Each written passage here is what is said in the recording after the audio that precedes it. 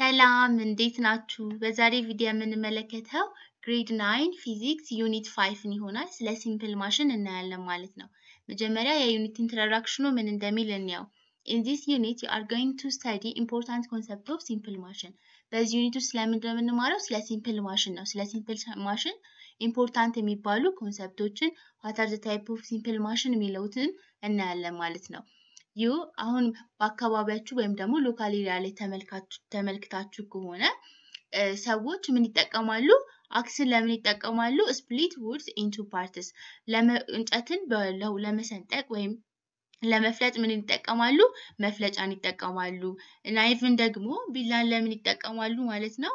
ለሆነ ነገር ለመቁረጥ ወይም ደግሞ ለመክተፍ ቢላን ይጠቀማሉ። በተመሳሳይ ደግሞ ፑሊን ለምን ይጠቀማሉ? ከጉድጓድ ውስጥ ውሃን ለማውጣት ፑሊን ይጠቀማሉ ማለት ነው። እነዚህ የጠቀስናቸው አክስ፣ ናይፍ እና ፑሊ ምንድናቸው? ሲምፕል ማሽን ናቸው። ሰዎች ስራ እንዲሰሩ የሚያግዙ በቀላሉ ስራን ለመስራት እንዲችሉ የሚያግዟቸው መሳሪያዎች ናቸው ማለት ነው። Humans have been making and using simple machine for a long time. የሰው ልጅ ሲምፕል ማሽንን መስራትና መጠቀም ከጀመረ በጣም ብዙ አመታቶችን አስቆጥሯል ወይም ከረጅም ጊዜ በፊት ነበር የጀመረው። We can create this machine to help us to survive and do our works. እነዚህ ማሽኖች ለምንድን ነው ክሬት የምናደርጋቸው? ሰርቫይቭ እንድናደርግና ስራችንን በቀላል መንገድ መስራት እንድንችል ስለሚያግዙን እነዚህ ማሽኖች ክሬት አድርገናል ማለት ነው። We use these machines every day and in all aspects of our lives. እነዚህ ማሽኖች ደግሞ በየቀን ተለት ህይወታችንና በእያንዳንዱ ቦታ ላይ እንጠቀምባቸዋለን ማለት ነው። ስለዚህ በዚህ ዩኒት ላይ ስለምንድን ነው የምንማረው ማለት ነው?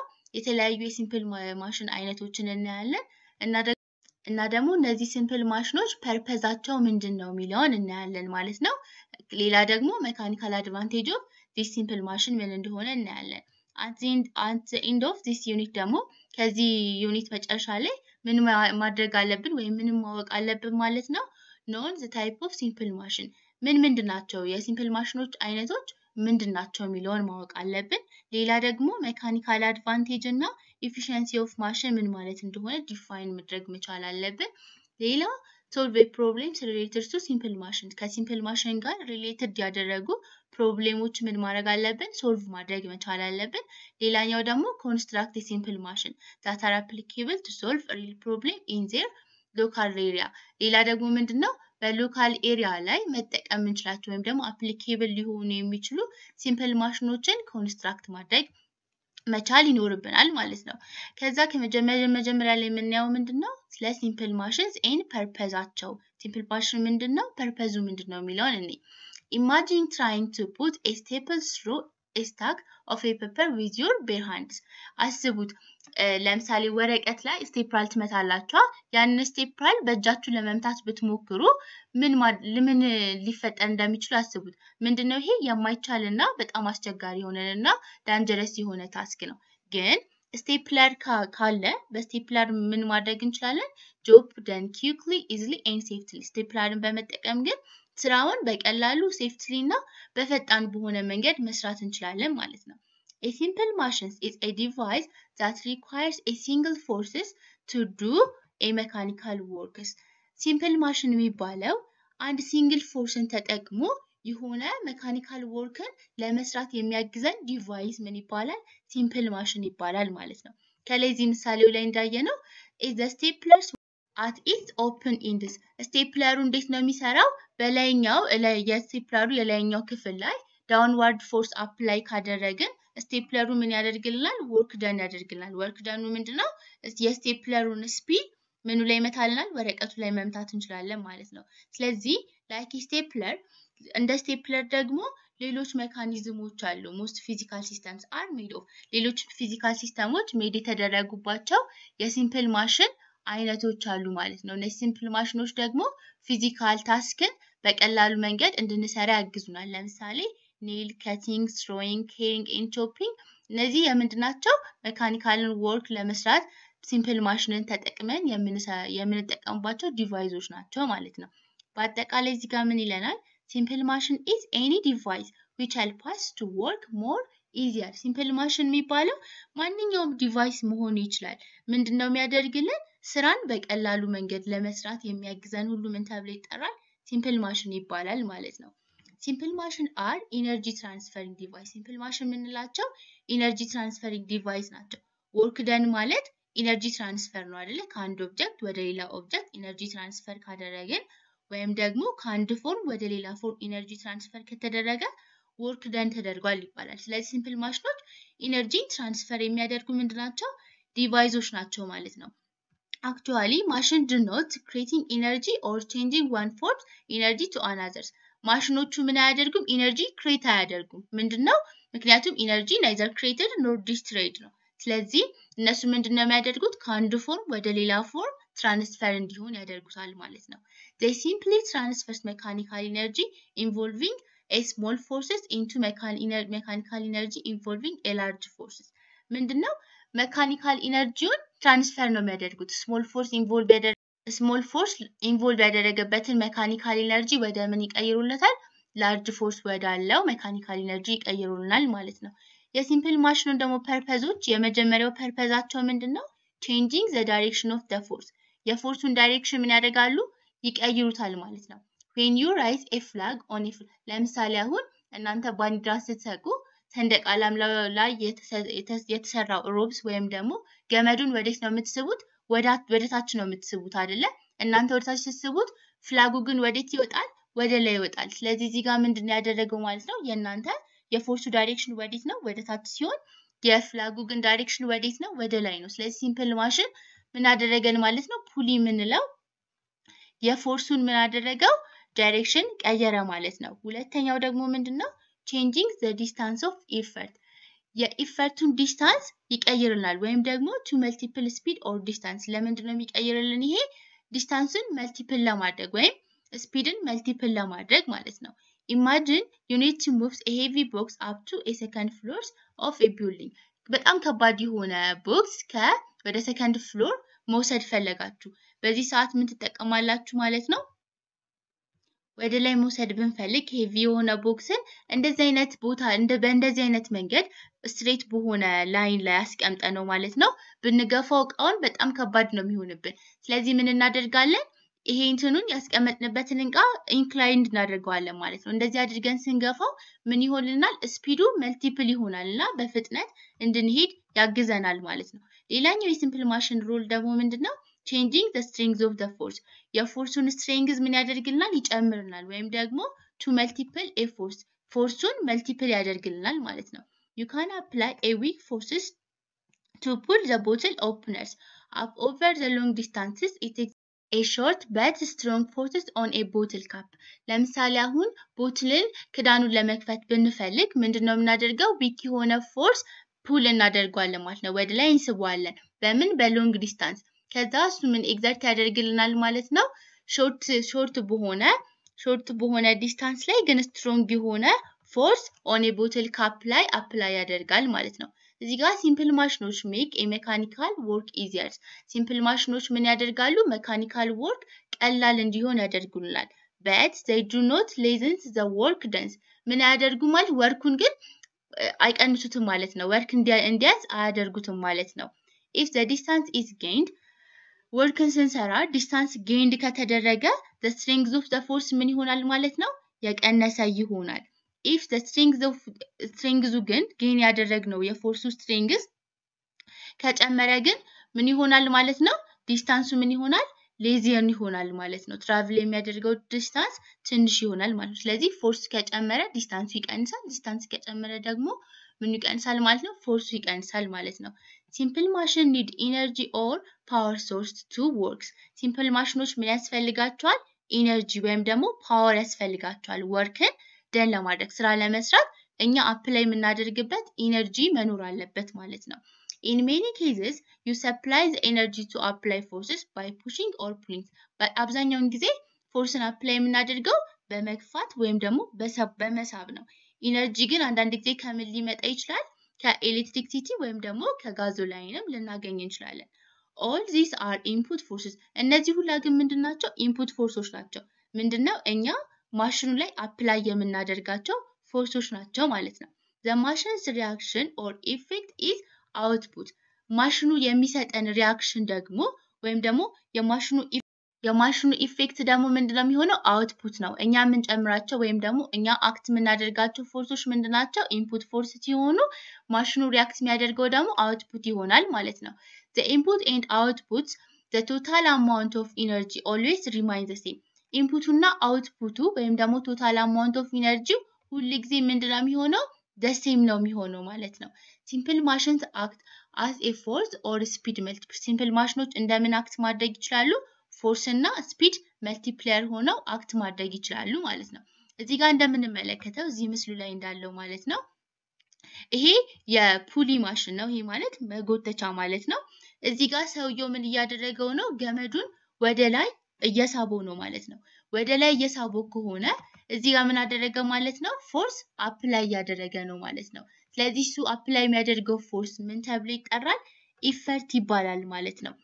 ይሄ ደግሞ ወደ ላይ የሚጎትተው ይሄ ደግሞ በፑሊው አማካኝነት ደግሞ ኤግዘርት የሚደረገው ፎርስ ምን ተብሎ ይጠራል ሎድ ይባላል። እዚህ ጋር በደንብ አለ እዚህ ጋር ኢፈርት አለ።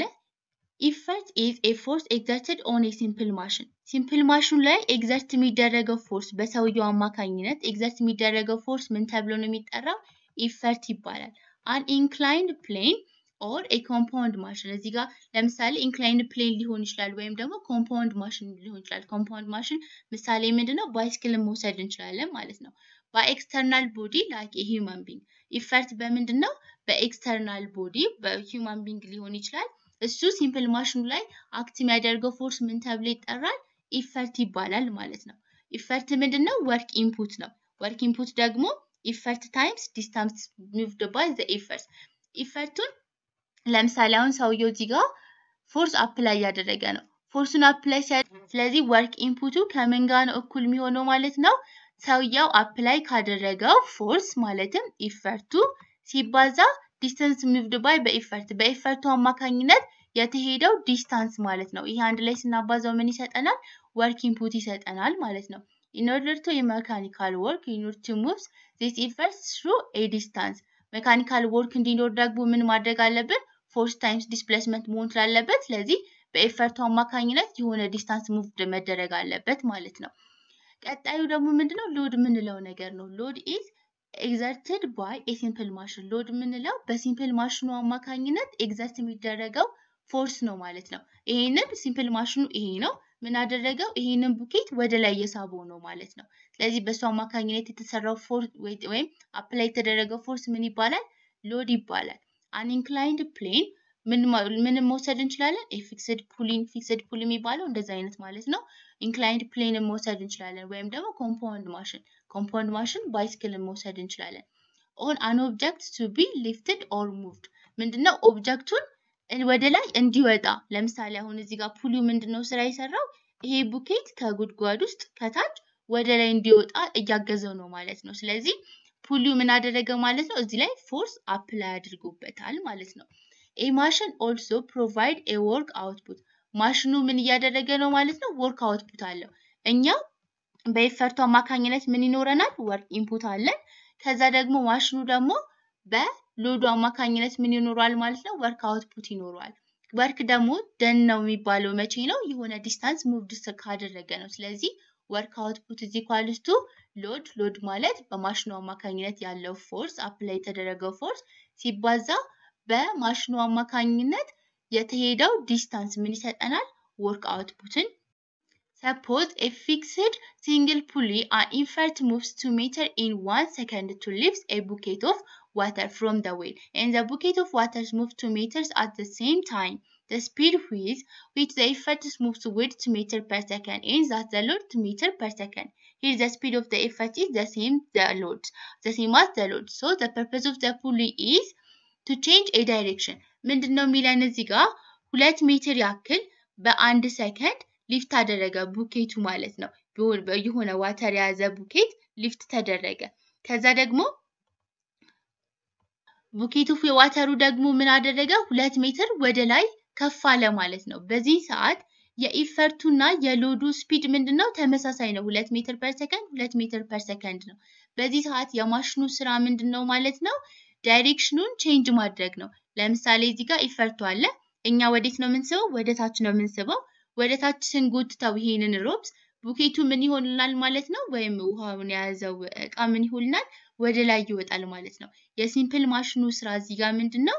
ዳይሬክሽኑን ቀየረልን ማለት ነው። እኛ ወደ ታች ስንስበው ወዴት ነው የወጣው እቃው? ወደ ላይ እንዲወጣ አገዘው ማለት ነው። ስለዚህ እዚህ ጋር ምን አለ? ኪ ኮንሰፕት አለ። ኪ ኮንሰፕታችን ምን ይለናል? ማሽንስ የሚባሉት a device designed to do a mechanical work easily። ማሽን የሚባለው ዲቫይስ ነው። ለምንድነው ዲዛይን የተደረገው? ሜካኒካል ወርክን በቀላል መንገድ እንድንሰራ ነው። ኢፈርት የሚባለው ምንድነው? the force applied to a machine። ማሽኑ ላይ አፕላይድ የምናደርገው ወይም ደግሞ የሚደረገው ፎርስ ምንድነው የሚባለው? ኢፈርት ይባላል ማለት ነው።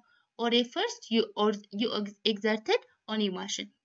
ማሽኑ ላይ ኤግዘርት የምናደርገው ፎርስ ኢፈርት ይባላል።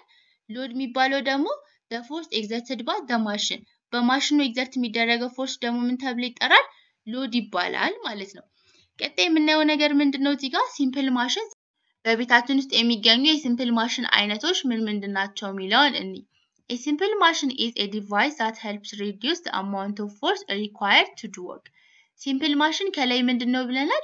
ወርክን በቀላል መንገድ እንድንሰራ ወይም ስራን በቀላል መንገድ እንድንሰራ የሚያግዙን መሳሪያዎች ናቸው ብለናል። ስለዚህ በቀላል መንገድ እንድንሰራ አገዙን ማለት ደግሞ አማውንት ኦፍ ፎርስ ሪኳየር የሚደረገው አማውንት ኦፍ ፎርስ ምንድነው ማለት ነው? ትንሽ ነው ወይም ደግሞ ይቀንሱልናል ማለት ነው። የምናወጣውን አፕላይ የምናደርገውን ፎርስ ምን ያደርጋሉ? ይቀንሳሉ ማለት ነው። they often changes the direction or the magnitude of force። እና ደግሞ አብዛኛውን ጊዜ ምን ያደርጋሉ? የፎርሱን ዳይሬክሽን እና ማግኒቲዩድን ይቀይሩልናል ማለት ነው። ለምንድነው? ሜካኒካል አድቫንቴጅን እንዲሰጡን ማለት ነው። simple machines are seen as the building block of more ኮምፕሌክስ ማሽን። እነዚህ ሲምፕል ማሽኖች ኮምፕሌክስ ማሽኖች ቢልድ አፕ የሚደረጉባቸው ናቸው። ማለትም ትልልቅ የሆኑ ኮምፕሌክስ ማሽኖች ቢልድ የሚደረጉት ከምንድነው? ከሲምፕል ማሽኖች ነው ማለት ነው። most of the machines you encounter in everyday lives are complex። አብዛኛውን ጊዜ በየቀን ተቀን የምንጠቀምባቸው ወይም የምናያቸው ማሽኖች ምንድናቸው? ኮምፕሌክስ ናቸው። ግን እያንዳንዳቸው እነዚህ ኮምፕሌክስ ማሽኖችን ብንከፋፍታቸው ወይም ደግሞ ውስጣቸውን ለማየት ብንሞክር ምን ኮንሲስት ያደርጉልናል ማለት ነው? በውስጣቸው ሲምፕል ማሽንን ይዘውልናል። ለምሳሌ ፑሊን መጥቀስ እንችላለን፣ ዌይልን መጥቀስ እንችላለን፣ ሊቨር፣ ዌጅ፣ ስክሪው። እነዚህ ምንድናቸው? የሲምፕል ማሽን አይነቶች ናቸው ማለት ነው። ሲምፕል ማሽንስ ማግኒፋይ ኦር ቼንጅ the direction of a force። ሲምፕል ማሽኖች ምን ያደርጋሉ? የፎርሱን ዳይሬክሽን ይቀይራሉ ወይም ደግሞ የፎርሱን ማግኒቲዩድ ይቀይሩልናል ማለት ነው። make it easier to move። ይሄ ደግሞ ምን ያደርግልናል? በቀላሉ እንዲንቀሳቀስ ወይም እንዲሄድ ያደርጋል። ወይም በቀላሉ መክተፍ እንድንችል ያደርጋል። ወይም ደግሞ አንዱን ኦብጀክት ባይንድ እንድናደርግ as we discuss ከላይ እንዳየነው በከላይኛው ሴክሽን እንዳየነው የሲምፕል ማሽኖች ስራ ምንድነው? ሶስት ነገር ነው። የመጀመሪያው ምንድነው? ዳይሬክሽኑን ቼንጅ ያደርጋሉ። ሁለተኛው ደግሞ ምንድነው? ዲስታንስን እና ስፒድን መልቲፕል ያደርጋሉ። ሶስተኛው ደግሞ ስራቸው ምንድነው? መልቲፕላይ ኤፎርስ ፎርሱን ምን ያደርጋሉ? መልቲፕላይ ያደርጋሉ ማለት ነው። እነዚህ ምንድናቸው? የሲምፕል ማሽኖች አይነቶች ናቸው። በአካባቢያችን ምናምን የሚገኙ ናቸው። አስተውላችኋቸው ሊሆንም ይችላል ማለት ነው። ስለዚህ እዚህ ጋር ምን አለን? ኪ ኮንሰፕት አለን። ኪ ኮንሰፕቱ ምን ይለናል? ሲምፕል ወይም ደግሞ ኮምፓውንድ ሲምፕል ወይም ኮምፓውንድ ማሽን are said to be force multiplier when they enable us to lift a big load by applying a small effort። ሲምፕል ማሽኖች ወይም ኮምፓውንድ ማሽኖች ፎርስ መልቲፕለር ናቸው ወይም ደግሞ ፎርስን ነው መልቲፕል ያደረጉልን። ምንለው መቼ ነው? ትንሽ ፎርስ ወይም ደግሞ እኛ አፕላይ የምናደርገው ፎርስ ትንሽ ሆኖ አፕላይ የምናደርገው ፎርስ ምን ተብሎ ነው የሚጠራው? ኢፈርት ማለት ነው። ኢፈርታችን ትንሽ ሆኖ ምን ሲሰጠን ነው? ማሽኑ ትልቅ የሆነ ፎርስ ሲያወጣልን ነው ማለት ነው። ሎዱ ምን ሲሆን ትልቅ ሲሆን ሎድ የምንለው በማሽኑ ኤግዘርት የሚደረገው ፎርስ ማለት ነው። እሱ ትልቅ ሲሆን ምን ይባላል? ፎርስ መልቲፕለር ማሽን ነው ይባላል ማለት ነው። ሎድ ኢት ሁልጊዜም ግሬተር ዛን ኢፈርት ይሆናል ማለት ነው ማሽኑ ፎርስ መልቲፕለር ከሆነ። ሌላኛው ደግሞ ሲምፕል ወይም ኮምፓውንድ ማሽኑ are said to be ዲስታንስ መልቲፕለር። ዲስታንስ መልቲፕለር ነው ደግሞ የሚባለው ማሽኑ ማለት ነው። ሲምፕልም ሊሆን ይችላል፣ ኮምፓውንድ መሆን ይችላል። ኮምፓውንድ ማለት ምን ማለት ነው? ከአንድና ከዛ በላይ ያሉ ሲምፕል ማሽኖች አንድ ላይ ኮምባይን አድርገው የሚሰሩት ማሽን ማለት ነው። when they enables people to lift a load through a large distance by moving effort through a small distance። በኢፈርቱ በኢፈርቱ አማካኝነት የተሄደው ዲስታንስ ትንሽ ሆኖ ግን በሎዱ አማካኝነት የሚሄደው ዲስታንስ ትልቅ ከሆነ ምን ይባላል ማለት ነው? ዲስታንስ መልቲፕላየር ይባላል። በማሽኖች ላይ ምን ከሆኑ ፈርስ መልቲፕላየር ከሆኑ ሎዱ ከምን ይበልጣል? ከኢፈርት ይበልጣል። እዚህኛው ላይ ደግሞ ሲምፕል ማሽኖች ዲስታንስ መልቲፕላየር ከሆኑ ዲስታንስ ኦፍ ኢፈርት ከምኑ ያነሰ ነው የሚሆነው ማለት ነው? ከዲስታንስ ኦፍ ሎድ ያንሳል። ወይም ደግሞ ዲስታንስ ኦፍ ሎድ ከምን ይበልጣል ማለት ነው? ከዲስታንስ ኦፍ ኢፈርቱ የበለጠ ይሆናል ማለት ነው። ቀጣይ የምናየው ነገር ምንድነው? ሲምፕል ማሽንስ አት ወርክ ፕሌስ ላይ ያሉ ሲምፕል ማሽኖች ምንድናቸው የሚለውን እንይ። The development of a technology that created car, airplanes and other modern conveyance begins with the innovation of simple machine. አሁን ላይ የምናያቸው ቴክኖሎጂዎች ማለትም መኪና መውሰድ እንችላለን፣ ኤርፕሌንን መውሰድ እንችላለን፣ ወይም ደግሞ ሌሎች ሞደርን የሆኑ መሳሪያዎች ቢግን የሆኑት ከመቼ ነው? ሲምፕል ማሽን ኢኖቬት ከተደረገ በኋላ ነው ማለት ነው። ሲምፕል ማሽን ከመጣ በኋላ ነው ማለት ነው። A simple machine is a mechanical device that accomplish a task with only one movement. ሲምፕል ማሽን የምንለው የሆነ ታስክን አኮምፕሊት የሚያደርግልን ነው። በምንድነው? በአንድ ሙቭመንት አማካኝነት የሆነ ስራን እንድንሰራ የሚያግዘን መሳሪያ ነው ማለት ነው። A lever allows, ሊቨር ማለት መፈንቅል ብላችሁ በፊት የተማራችሁት ማለት ነው። Lever allows you to move a rock that weighs 10 times or more than your weight. ለምሳሌ አሁን እዚህ ጋር ምንድነው የሚለን? ከእናንተ ዌይት 10 እጥፍ የሚበልጥ የሆነ የተቀመጠ ትልቅ ማስ ያለው ነገር ቢኖርና ይሄንን ለማንሳት ምን መጠቀም ትችላላችሁ? ሊቨርን ተጠቅማችሁ ማለትም ይሄንን እናንተ እዚህ ጋር አፕላይ ታደርጉበታላችሁ። ትንሽ የሆነ ፎርስ ኢፈርት ማለት ነው። ከዛ ይሄ ማሽን እዚህ እቃ ላይ ምን ያደርግበታል? ወይም ስቶን ነው ብለን ብንወስደው፣ ስለዚህ አፕላይ ስታደርጉበት እዚህ ጋር ፎርስ ማለት ነው። ይሄንን ድንጋይ ማንሳት ትችላላችሁ ማለት ነው። ከእናንተ ብዙ እጥፍ ቢበልጥም ይሄንን በመጠቀም ሊቨሩን በመጠቀም ሲምፕል ማሽኑ ማለት ነው በመጠቀም ማንቀሳቀስ ወይም ማንሳት እንድትችሉ ያግዛችኋል ማለት ነው። እዚህ ጋር ያለው ደግሞ ምን ይለናል? እነዚህ ምንድናቸው? የሲምፕል ማሽን ምሳሌዎች ናቸው ማለት ነው እዚህ ጋር ያሉት። ከዛ ቀጥለን የምናየው ነገር ምንድነው? ይሄ ደግሞ ምንድናቸው? ኮምፓውንድ ናቸው። ኮምፓውንድ ማለት ከአንድ ወይም ደግሞ አሁን ለምሳሌ እዚህ ጋር ፔዳል አለ፣ እዚህ ጋር ምን አለ? ዌል አለ፣ እዚህ ጋር ደግሞ ጊር አለ። እነዚህ የሲምፕል ማሽን አንድ ላይ ሆነው ምን ሰሩልን? አንድ ማሽን ከሰሩ ምን ተብሎ ይጠራል? ኮምፓውንድ ማሽን ነው። ይሄም ደግሞ ዋየር ካት፣ ይሄ የተለያዩ ገመዶችን ለመቁረጥ የምንጠቀምበት ነገር ማለት ነው። እዚህ ጋር የተለያዩ ሲምፕል ማሽኖችን አንድ ላይ አድርጎ ስለሆነ የተጠቀመው ምን ይባላሉ? እነዚህ ሁለቱ ኮምፓውንድ ማሽን ይባላሉ ማለት ነው። እነዚህ ደግሞ የሲምፕል ማሽን አይነቶች ናቸው፣ ግን የተለያዩ ስራዎችን እንድንሰራ ስለሚጠቅሙን በተለያዩ ቦታዎች ላይ አፕላይ ተደርገው ማለት ነው። ቀጣይ የምናየው ነገር ምንድነው? ክላሲፊኬሽን ኦፍ ሲምፕል ማሽን። ሲምፕል ማሽኖች ምን ይደረጋሉ? ክላሲፋይ ይደረጋሉ። Many people think machine as complicated device such as car, elevator or computers. ብዙ ጊዜ ሰዎች ማሽን ነው ብለው የሚያስቡት እነዚህ ኮምፕሊኬትድ የሆኑ ነገሮች ለምሳሌ እንደ መኪና፣ ኤሌቬተርስ፣ ኮምፒውተር የመሳሰሉት ብቻ ናቸው ማሽን ብለው የሚያስቡት። However, some machines are as simpler as hammer. ግን አንዳንድ ጊዜ ምን ሊሆን ይችላል? ማሽኖች በጣም ቀለል ሊሉ ይችላሉ። ሃመርን መውሰድ እንችላለን፣ መዶሻ ማለት ነው። ሾቭልን መውሰድ እንችላለን። ዶማ የተለያዩ በቤቶቻችን በቤትም ሆነ በአካባቢያችን የምንጠቀማቸው ነገሮች ምንድናቸው? ማሽን ናቸው ማለት ነው። A simple machine does work only with one movement. ሲምፕል ማሽን ወርክ እንደሚያደርገው ወይም ደግሞ ወርክ ዳዝ የሚያደርገው በምንድነው? በአንድ ሙቭመንት ብቻ ምን ማድረግ ይችላል? ወርክ ደን ማድረግ ይችላል ማለት ነው። A machine made up of a combination of simple machine. አንድ ማሽን በብዙ ሲምፕል ማሽኖች ኮምባይን አድርገው ከፈጠሩት ምን ይባላል? ኮምፓውንድ ማሽን ይባላል። ከላይ ያየነው ማለት ነው። ባይስክልን ለምሳሌ ብንወስድ ባይስክልን መውሰድ እንችላለን። የኮምፓውንድ ማሽን አንዱ ምሳሌ ነው። ከተርን፣ ዋየር ከተርን መውሰድ እንችላለን። ቅድም ያየነው ማለት ነው። ከላይ ያሉት are familiar example of compound machine. የኮምፓውንድ ማሽን ምንድናቸው? ኤግዛምፕሎች ናቸው ማለት ነው። the wire cutter is a figure. እዚህ ጋር ፊገሩ ላይ ያለው ማለት ነው። combined two levers and two weights. ይሄ እዚህ ጋር የምናየው መሳሪያ በሁለት ሊቨር እና በሁለት ዌይትስ፣ ዌይት እና ሊቨር የሚባሉት ምንድናቸው? የሲምፕል ማሽኖች አይነቶች ናቸው። እነሱ አንድ ላይ ሆነው ነው ማለት ነው ይሄንን ዋየር ከት የሰሩት። Bicycle includes wheel and axle, levers, screw and pulley. ባይስክል ደግሞ ምንን ኢንክሉድ ያደርጋል? ዌል የሚባለውን ሲምፕል ማሽን፣ አክስልን፣ ሊቨርን እና ስክሪውን አንድ ላይ እና ደግሞ በተጨማሪ ፑሊን አንድ ላይ አድርጎ ኮምባይን አድርጎ የተሰራ ኮምፓውንድ ማሽን ነው ማለት ነው። Cars and other vehicles are combination of many machines. ለምሳሌ መኪናና የመኪና አይነቶችን በሙሉ ብንወስድ ምንድናቸው?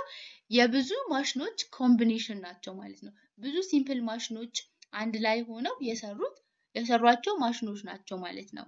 ሲምፕል ማሽኖች ደግሞ በሁለት ካታጎሪ ይከፈላሉ። የምንድናቸው? አንደኛው ካታጎሪ ምንድነው?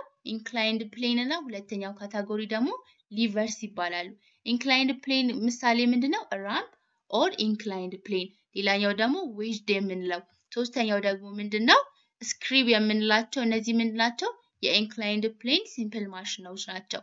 የሊቨር ደግሞ ምንለው ሊቨርስ የሚባሉት ደግሞ ራሱ ሊቨርን መውሰድ እንችላለን። ዌል ኤንድ አክስል እንወስዳለን። እነዚህ ከላይ የጠቀስናቸው ሲምፕል ማሽን አይነቶች ናቸው። ሊቨርን እዚህ ጋር ያለው ይሄ ሊቨር ነው። ሊቨርን ፑሊንና ዌል ኤንድ አክሲልን እዚህ ጋር ያለው ይሄ ደግሞ ፑሊ ነው። ኤንድ ዌል አንድ አክሲል ምን ላይ ካቴጎሪ ይደረጋሉ? ሊቨርስ ሲምፕል ማሽን ይባላሉ። ኢንክላይንድ ፕሌንን ስክሪውን እና ዌጅን ደግሞ ምን ላይ እንመድባቸዋለን ማለት ነው? በኢንክላይንድ ፕሌን ካቴጎሪ ውስጥ እንመድባቸዋለን ማለት ነው። እዚህ ጋር ምን ይለናል? no matter which type of simple machine we are dealing with ስለማንኛውም ሲምፕል ማሽን ብናወራ የምናወራው ስለ የትኛውም ሲምፕል ማሽን ቢሆን they will fit into one or more of the following categories. ሁሉም ምን ውስጥ ይካተታሉ ማለት ነው? ከዚህ ውስጥ ወይ አንደኛው ናቸው ወይም ደግሞ ከአንዱ ወይ ሁለቱም ላይ ሊካተቱ ይችላሉ። ስለማንኛውም ሲምፕል ማሽን ስናወራ ከሶስቱ አይወጡም ማለት ነው። የመጀመሪያው ምንድነው? ፎርስ መልቲፕላየር ሊሆኑ ይችላሉ ሲምፕል ማሽኖች። ሁለተኛው ስፒድ መልቲፕላየርስ ሊሆኑ ይችላሉ። ሶስተኛው ደግሞ ዳይሬክሽን ቼንጀር ሊሆኑ ይችላሉ።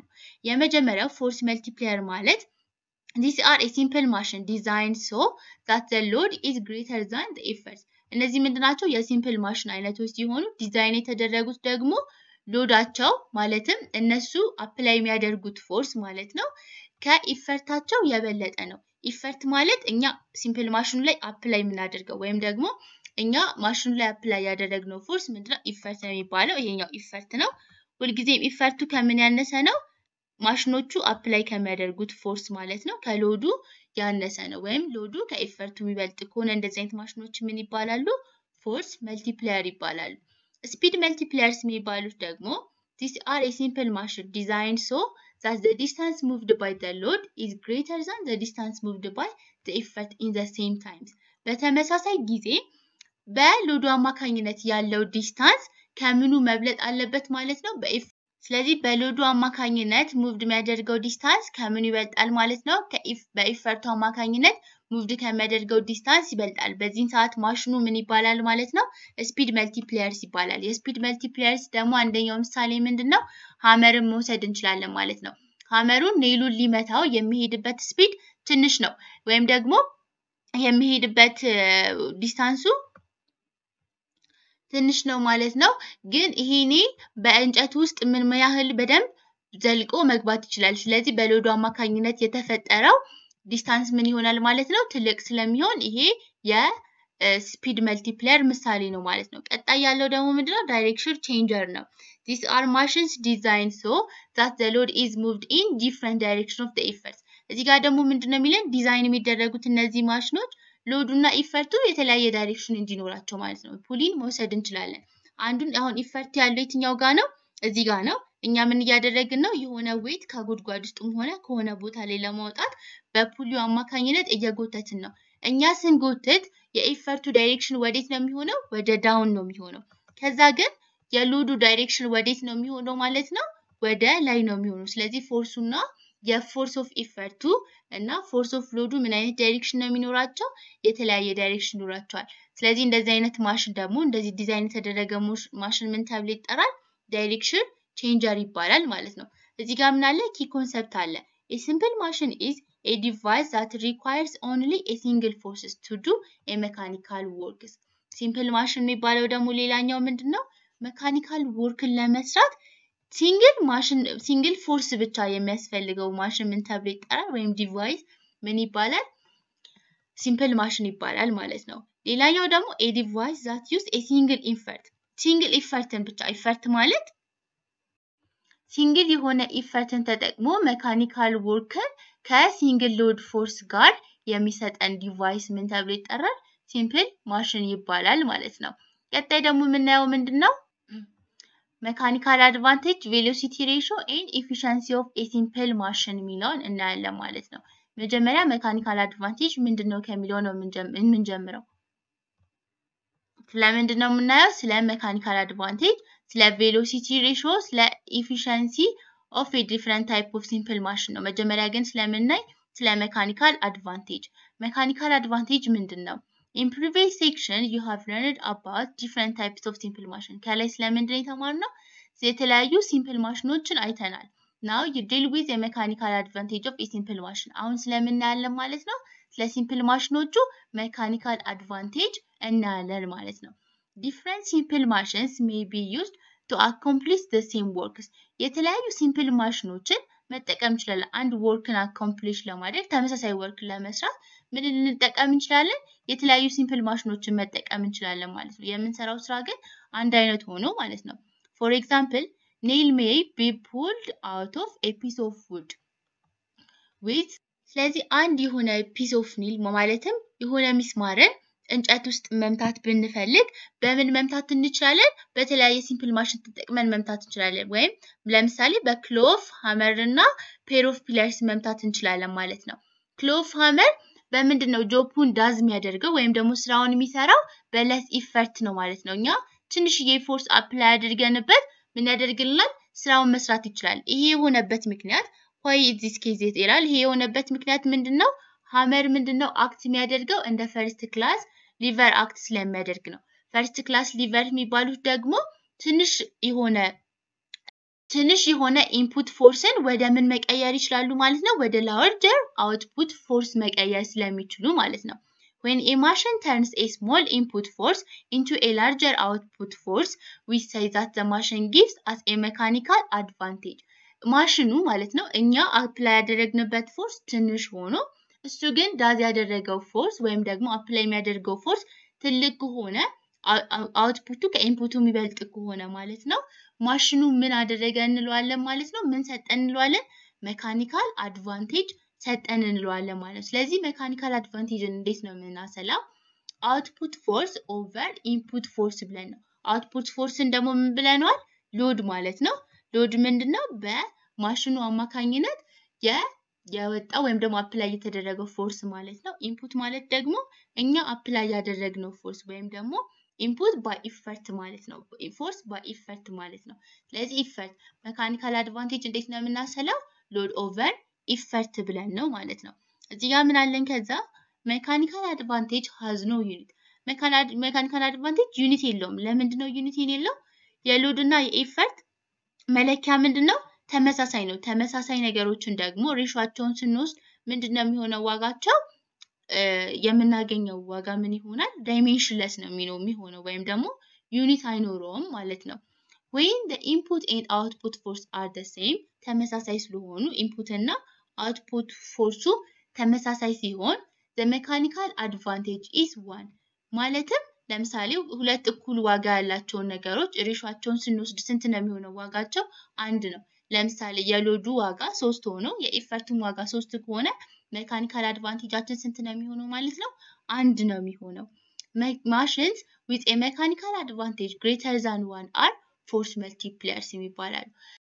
ሜካኒካል አድቫንቴጃቸው ማለትም ሎድ ኦቨር ኢፈርት ብለን ስንሰራ ከአንድ የበለጠ ከሆነ ዋጋው የሚሆነው እነዚህ ማሽኖች ምን ተብሎ ይጠራሉ? ፎርስ መልቲፕላየርስ ይባላሉ ማለት ነው። as the load is greater than the effort ምክንያቱም ምንድነው? ሎዱ ከኢፈርቱ ስለበለጠ ነው ከአንድ የበለጠ ቁጥር መስጠት የቻለው ማለት ነው። ከላይ ያለው ዋጋ ማለትም እዚህ ኒሚኔተሩ ለምሳሌ ሎዱ 4 ሆኖ ኢፈርቱ ደግሞ 3 ከሆነ 4/3 ስንሰራ ስንት ነው የሚመጣው? ከአንድ የበለጠ ቁጥር ነው። ስለዚህ ማሽኑ ምንድነው እንለዋለን? ፎርስ መልቲፕላየር ነው ይባላል። there are two kinds of mechanical advantage ሁለት አይነት ሜካኒካል አድቫንቴጅ አሉ። የመጀመሪያው ምንድነው? አክቹዋል ሜካኒካል አድቫንቴጅ እና ሁለተኛው ደግሞ ምንድነው? አይዲያል ሜካኒካል አድቫንቴጅ ይባላል። አክቹዋል ሜካኒካል አድቫንቴጅ ማለት compares the force you get out loads with what you put in efforts.